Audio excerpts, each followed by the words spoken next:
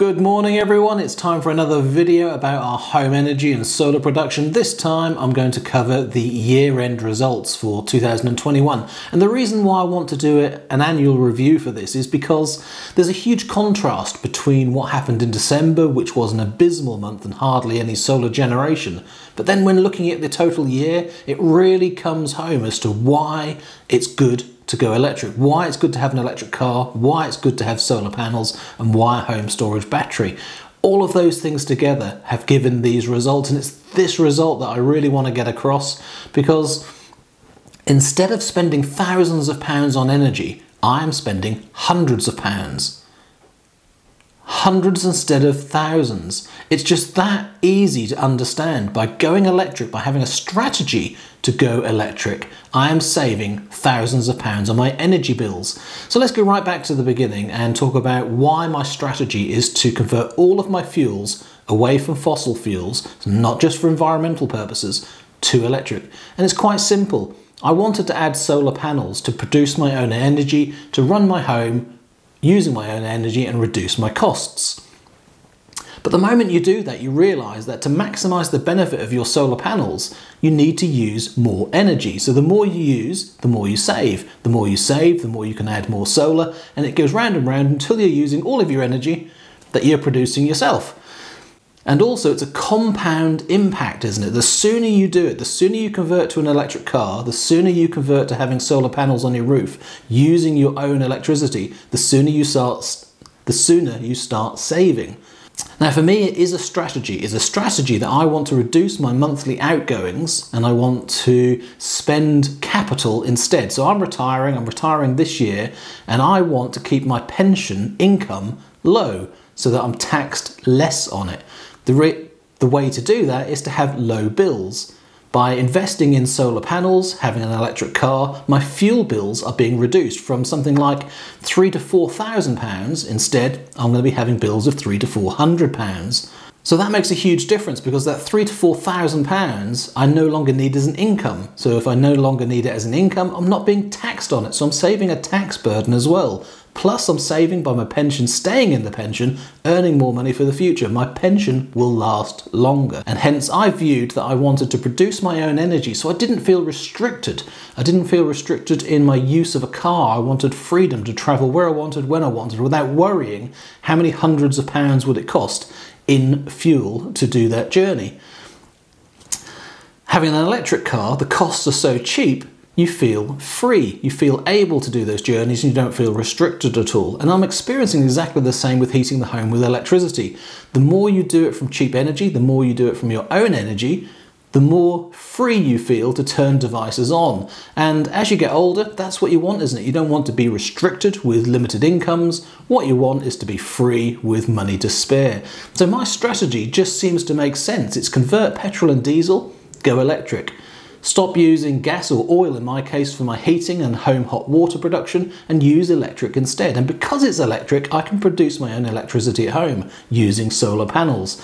Yes, you could use a wind turbine too. It does seem a little more complicated and a bit more unique to be able to get one. And I'm not quite there yet, but solar panels are doing the job. So bear with me. Listen to these stats and they really will make sense, because this is a real world example. We're living in a 12-year-old home here. It's quite modern, reasonably well insulated. We're an adult couple with a teenage daughter. It's a 4-bedroom house, and our solar panels are pointing south at the moment. So there's the detail. I am an efficient, I wouldn't say frugal, I'm an efficient person. I believe in efficiency. So by not doing something like turning a light off, you become more efficient. And the more you do it, the more compound impact you have. So turning a small wattage device off doesn't seem like a big change, but multiply it by 24 hours and then by the 365 days, it becomes a significant number. So efficiency and savings are something that I do as well. So my thought about my efficiency is I'm not skimping, I'm not saving pennies. I'm just having a mentality that I want to reduce my usage and be efficient, and also use my own energy, which gives me the freedom then to use more. So I'm going in cycles, aren't I? I'm reducing, but then I'm increasing. And you don't mind when it's cheap energy and it's your own. Anyway, The numbers, what has happened? This year I spent £177 on electricity. £177. That's an average of, what was it? Let's have a look, £15 a month.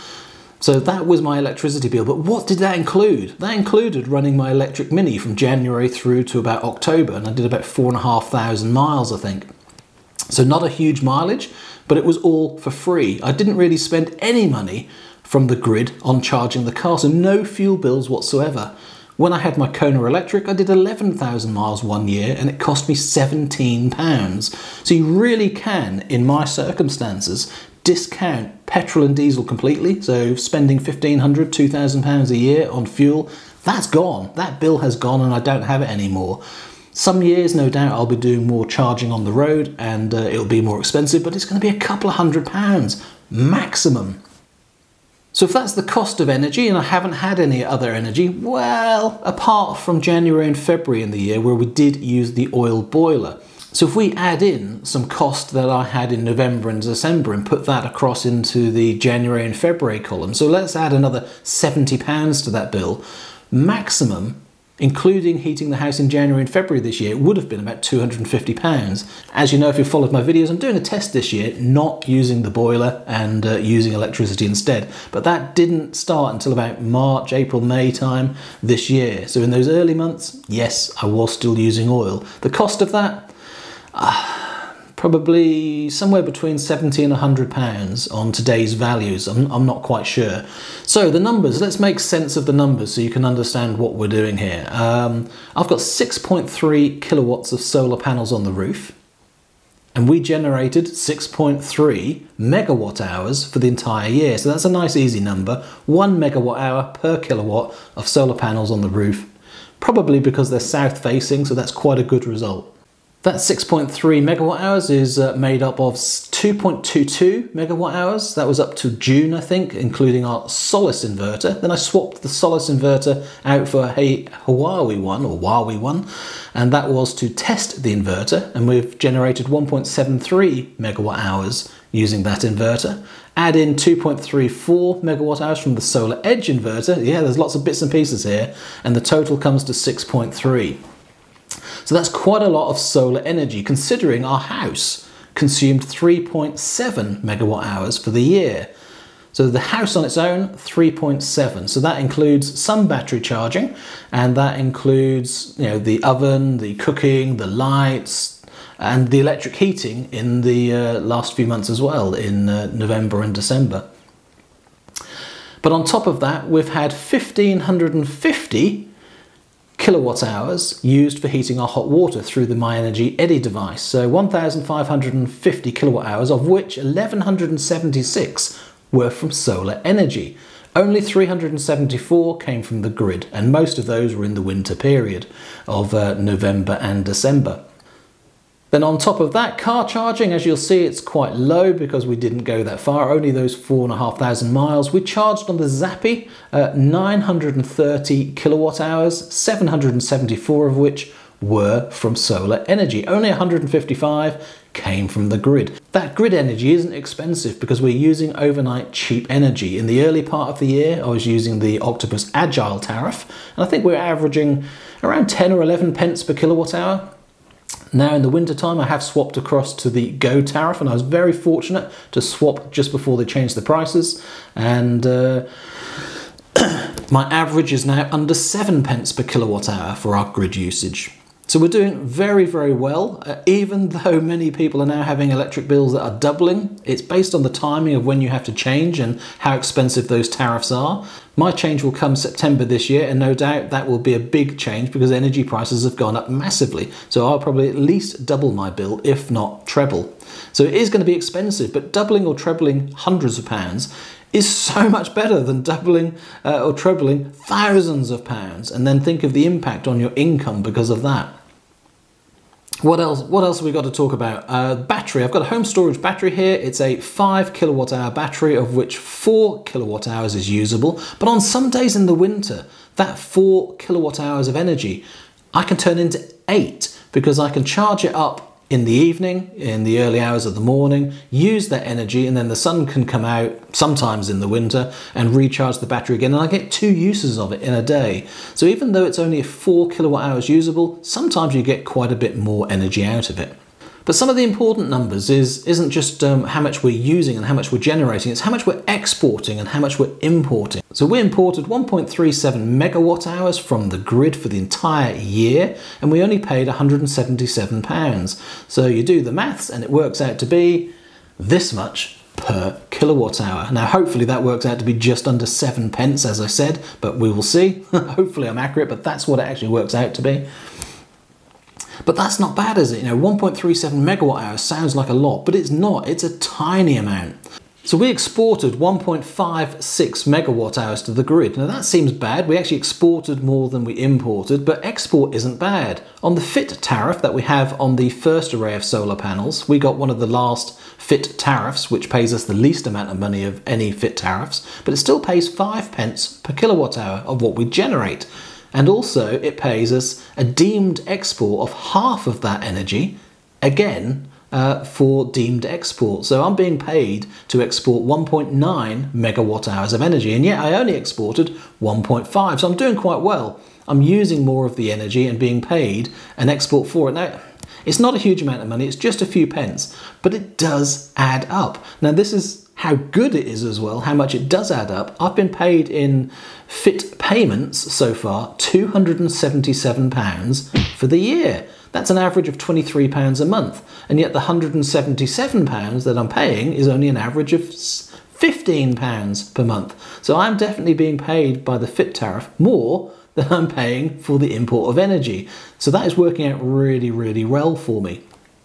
For those people that are considering buying solar panels now, FIT tariffs aren't available in the UK, but smart export guarantees are, and you can be paid more money than I am for export by choosing an export tariff that pays you a decent value.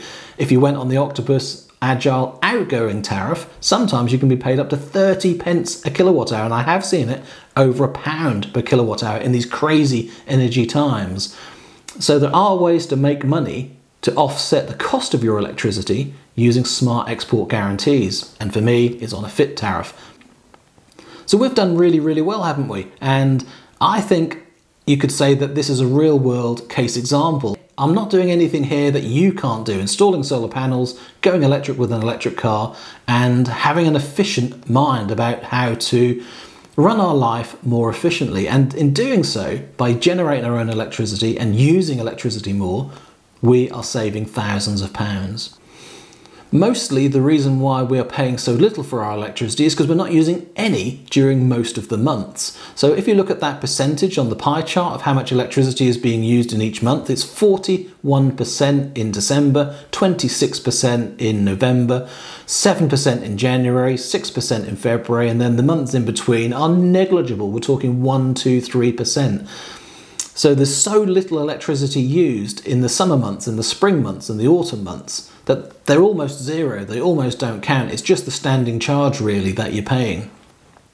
The other electricity in those winter months, that's what you're paying for, but you can offset that by what you are exporting in excess during the summer. So I definitely would want this video to be an encouragement to say you too can change. You too can look at all of your energy costs, add up your petrol and diesel costs, look at your house energy, look at your bills for the entire year and work it out. How many thousands are you paying? And do you want to keep paying thousands of pounds? Especially if you're in my situation. I know a lot of the viewers of this channel are in a similar situation to myself, either retired or coming up for retirement. Well, do you want to spend your income and have it taxed to pay energy bills?